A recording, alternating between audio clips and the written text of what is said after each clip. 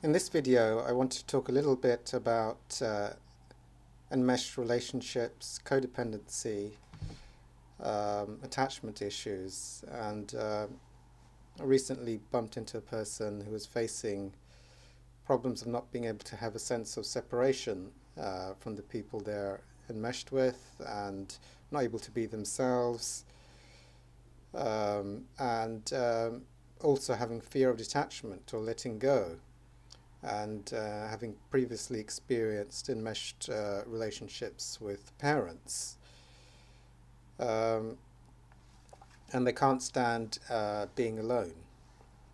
So this is very a classic hallmark of people who go into these kind of addictive dependency type issues, these strong attachments. And codependency is when these strong attachments are with people. So what do you do in these situations? Well, what I would do is to do a lot of spiritual work with the aim of releasing the attachment. So if an attachment is very strong, then you'll have very strong dependency issues, very strong enmeshment.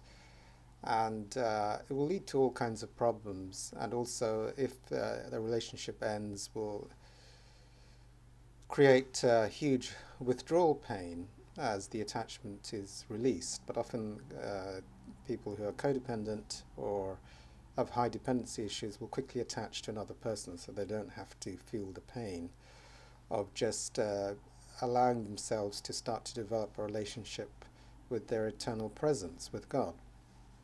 So what I highly encourage is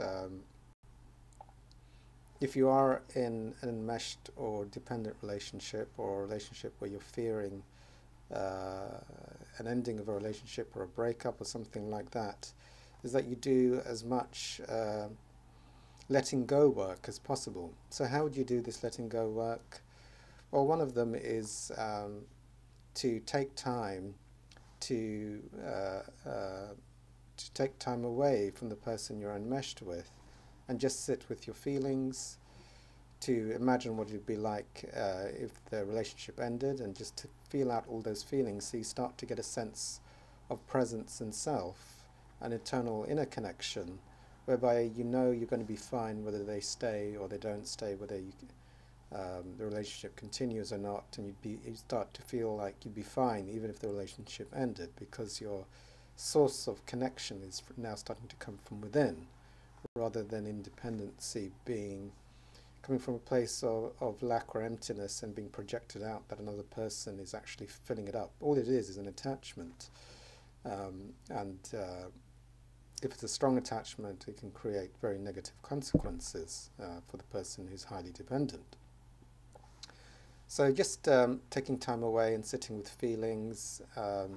If you're engaging in behaviors which create dependency, like continuous texting, calling, wanting always to be around this person or get affirmations from this person, then you would you would become aware of these, and then you would say to yourself that you're either going to stop these behaviors or severely limit these behaviors, so that you can start to feel that attachment out and start to get this sense of inner presence. If you're ever triggered by the person, allow yourself to sit with the feelings, don't label or make a story, and just allow yourself to experience these feelings until you sense they're starting to pass. Or if it's a lot of feelings or high dependency, then take 10 or 15 minutes every day just to allow yourself to experience the feelings and try to get a sense of self which is totally independent of that person. And you'll know you're getting there, because you'll know you feel absolutely fine if they were to leave and you were never to see them again, or they were to stay.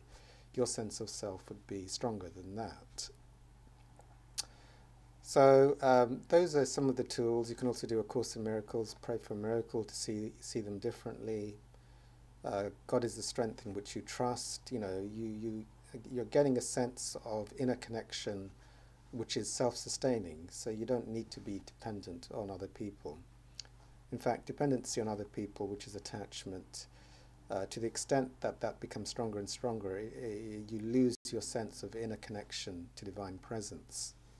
The other thing to do with people you're enmeshed with is to practice self-inquiry, which is to practice if you're feeling like lonely and you want to call them or you want to be with them, then just see what's observing that feeling of loneliness or wanting to call them, and go to the detached observer so that you can get this inner sense of presence and know that it's totally unnecessary to have those urges going on.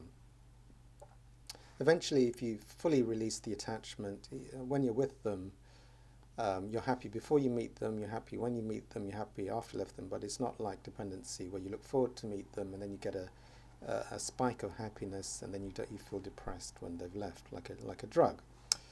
So you start to release the attachment in that way. When you're with them, practice the observer. What's observing your sense of self and them, what's observing the whole room. Get to that state of detached presence or witnessing, and you'll start to detach from all your little hooks of enmeshment and your thoughts. If you have certain belief systems like I believe I can't live without them, or I believe I'll be devastated if they leave, just cancel those beliefs. I cancel my belief I need this person to live. I'm an infinite being subject only to what I hold in mind. I cancel my belief that my source is something external to my inner presence. I'm an infinite being subject only to what I hold in mind.